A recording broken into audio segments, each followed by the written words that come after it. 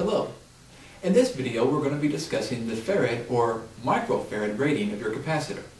Now in the HVAC industry we're typically dealing with microfarads, not farads.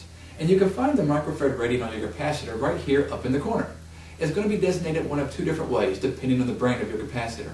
It may say UF or it may say MFD, but both of them represent the same thing as the microfarad rating of your capacitor. Some capacitors might have 2 microfarad ratings on them. For instance, this one says 35 plus 5 microfarad.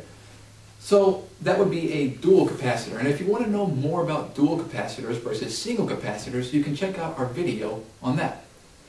We've already established in our capacitor series here that a capacitor is nothing more than an electrical storage device. Think of it like a large warehouse that fills up and empties out very quickly. The question is, what are we storing in our warehouse? And the answer, of course, is electrons. We are filling our warehouse with electrons and emptying it out very quickly. How many electrons are in there? Well, 1 farad has 6.25 times 10 to the 18th power of electrons in it. Now that's a lot of electrons. If you have a hard time grasping that, think of it this way. That's 6.25 billion electrons. And if you still can't grasp that, just know it's a lot of electrons in your capacitor.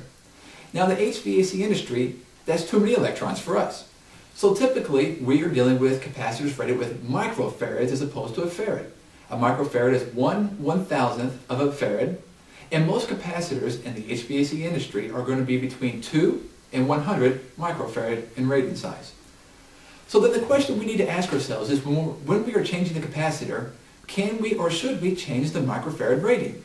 Now if you're one of the type of people that think if a little's good, a lot is better, you'll be disappointed because the answer is no. Think of it this way. If you have a 30 microfarad capacitor and then you try to replace it with a 60 microfarad capacitor, you are effectively doubling the size of your warehouse. You are storing twice as many of the billions and billions of electrons that you are already storing. That might sound like an okay thing, but what happens is when the capacitor releases those electrons and they go to power your motor, you have now sent far too many electrons, and not only will it possibly not work, but you could damage the motor itself.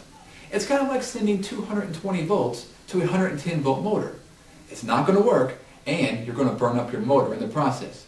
So I encourage you, leave the microfarad rating up to the electrical engineers at the manufacturer who designed it. And if you shop at North America HVAC, that's not a problem, because we have an extensive line of capacitors covering all microfarad ranges and voltage sizes.